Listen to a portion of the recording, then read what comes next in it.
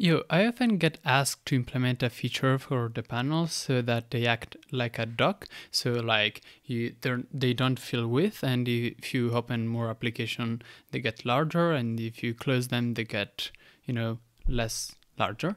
And every time I get asked this, I'm like, wait, but we do have that already. And to be fair, it's actually pretty hard to find out how to enable this. So in this video, let me go through it. So if we have our panel, we go into edit mode, and you can see that in here, pretty hidden, there are two arrows which you can drag to resize the panel.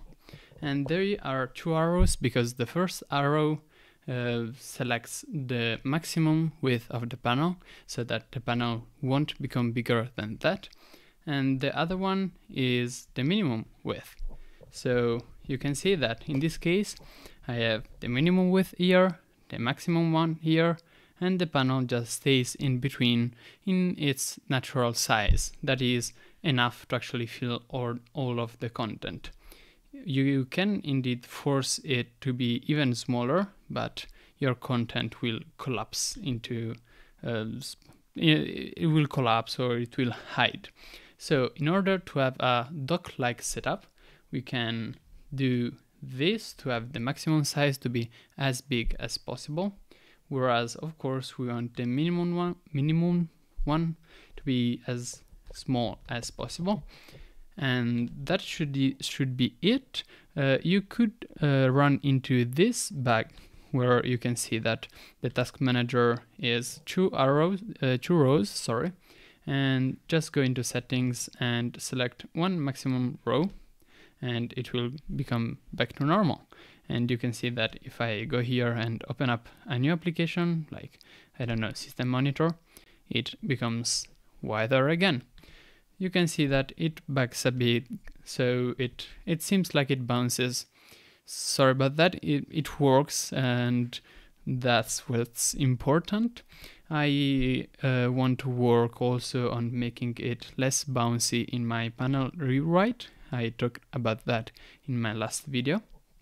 And since so many people ask me how to do this, or actually to implement this, even though we already have this, unless I got horribly wrong what they meant, I want to make it much easier to set, so that instead of actually dragging the arrows, you can just select dock and it will become automatically like this.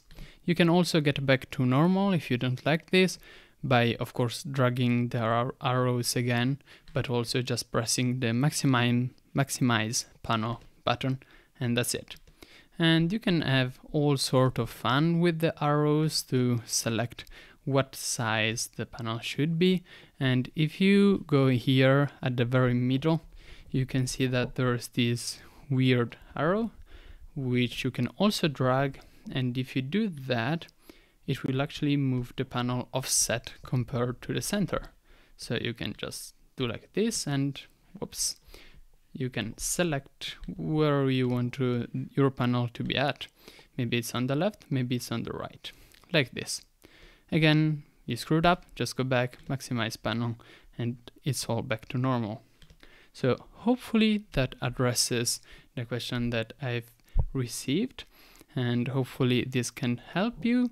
Again, don't forget about this trick of asking for just one row, because it also happens sometimes if you're editing the panel, adding spacers, stuff like that.